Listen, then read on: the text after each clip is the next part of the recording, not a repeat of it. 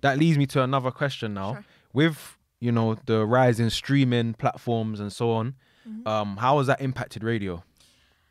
I think that radio has had to be a bit sharper and a bit smoother and have to kind of think on its feet.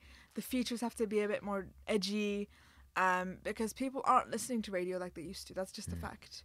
But radio does still hold a place in the British public imagination, I would say, in the background of your life.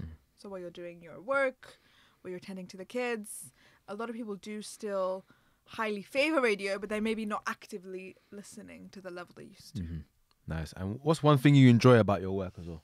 I mean, I love all of it. I love live. I love live environments. I chase the thrill. Yes. I love being in front of the mic as well as behind it.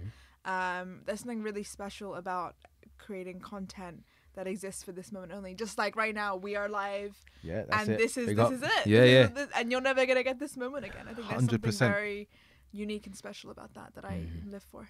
Nice. Yeah. And tell me about the social. The social. The social. What would you like to know? How did you get started doing that? Yeah. Doing your own podcast? Yeah. I produced for a lot of guys for a lot of years. So I did Represent Radio. Big up Big up them. Represent, yeah. Because they are incredible. Actually, they're going through some trouble right now. They need a lot of funding. So if you're able to help, please do help. And they are an amazing resource for so many young people. I started out doing production for Geldem. I don't know if you know them, because they had a rep show. Yeah. They're like a female literary magazine. Okay. And then I did Faraji and Cash for years. Big up them.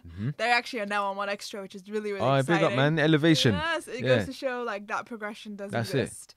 And then I did their show for years and years. And then I realized that actually I really wanted my own thing. There were ways in which there were things that I could bring to the table with my unique perspective being a woman in this industry that I felt like I didn't hear anywhere else. And I didn't have a lot of mentors in the industry coming up, or even presenters that I was that impressed with. Nobody was that good. So I was like, all right, if I'm going to talk this much shit, might as well get your let own me platform. go and see what I could do myself.